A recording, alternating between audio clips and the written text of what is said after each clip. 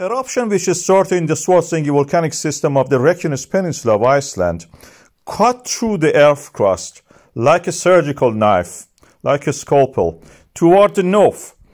And that was the first lava flow cutting through the road 43 near the Svartsengi geothermal power plant. That is the image as you can see.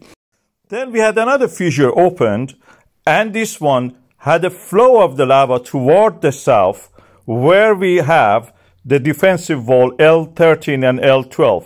Luckily, we built them. It was on my suggestion, and it showed effective to divert the lava from the east side of the Grindavik. Now it is flowing toward the south coastal road and the little settlement of Hraun. Hraun means in the Icelandic lava field.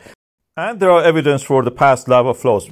Our defensive walls L13 and L12 covering the side of that lava flow, and L7 also covered from the previous eruption. The lava is now flowing toward the south. The traffic has stopped on both sides of the road, coastal road, south coastal road, and any moment it actually may cut through it. The lava flow may cut through the road and flow toward the Hraun and the sea. That's the ocean, Atlantic Ocean.